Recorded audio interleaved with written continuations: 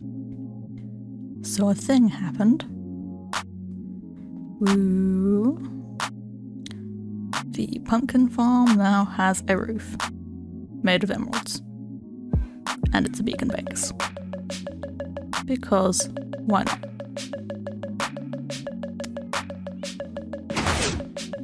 Also another thing. There are now walls for the second floor because I needed something to do while gathering all those emeralds.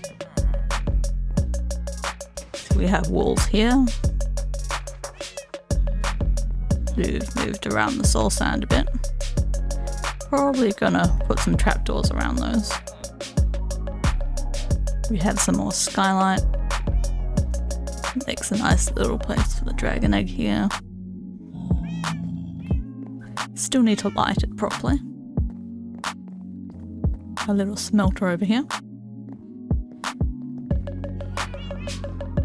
And have also moved the map and expanded it.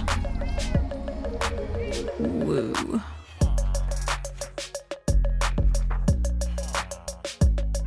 The iron farm's a little off-center.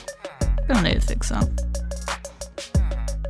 But speaking of which, if we head on down here, over to our little bubble elevator to the iron farm. Still got all the water in here, but the iron farm is doing quite well. There was a lot more in here earlier, but I took some to trade to villagers to get some of those emeralds back there. But I should probably think about starting on that proper storage system, so then we can have an overflow. Because if this is how much iron I've got just at the beginning of this episode, I'm definitely gonna have overflow in a few weeks. So we should get on top of that. We now have a storage system. Woo. Back here we have your standard sorting system. That one is by Impulse originally. Woo. I'll put a link to that in the description. But I've added a little composter in here. So we get one chest full of poppies, and then when that fills up, they start going in there, and those go in the composter, and then we get bone meal. And the rest are for iron. And this is all the iron we've got right now. Well, got some up there, but this is what the farm's got at the moment. And over here we have the overflow. Overflow goes in this barrel, and this lever here will eject things.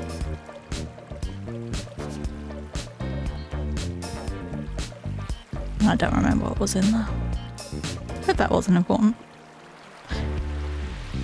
That's the point of the lever, so that when there's something in the barrel, it doesn't just automatically go through. So I can check what's in there and then eject it. But when the stuff actually starts to overflow and that fills up, I can just leave it on. But while I'm doing some building, some stuff might go in there that I want to keep. Like there were some hoppers in there right after I made it. So I got those hoppers back. And there's the lava. Yeah. And it's got a block of glass on top too. Because there's water above it. And I don't want to accidentally bust through the ground and turn my lava into obsidian. Or fall through into lava. That wouldn't be great either. I've also reduced the collection to just these hoppers here with a water stream pushing all the drops across. And the iron golems still burn, even with the water there, because they're still in the lava at the top. A little buffer chest before it goes into those hoppers. Just cause. It's probably not necessary. But it's just in case things go too fast. Woo. This room's gonna need some decoration at some point, but that doesn't need to be today. Woo. Found brown sheep. So now we won't need cocoa beans to dye brown wool. Woo. Bring it back over here to go with the rest of the sheepies. So I spent some time in the nether hunting for wither skeleton skulls.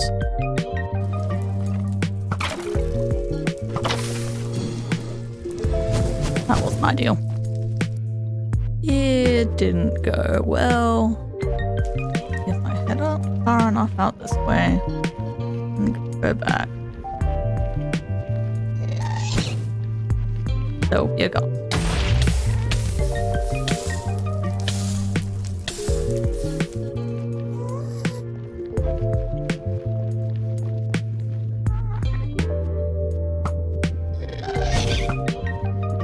Yeah, this is supposed to be head out of spawn range, then go back again. But you know, no. Oh no! Oh no! Oh no! Oh no! Oh no! I survived. We're back here with 24 more. With 24 more blaze rods. So we don't have a beacon to put on this beacon base, but we do have a roof. Sort of. Got this little half roof thing going on, which I guess is a little bit of extra reusable space, as well as a little rooftop garden. Like the little garden.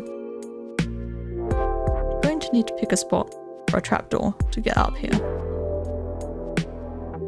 Other than that,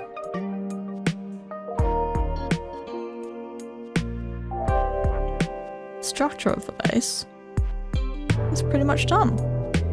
Yay!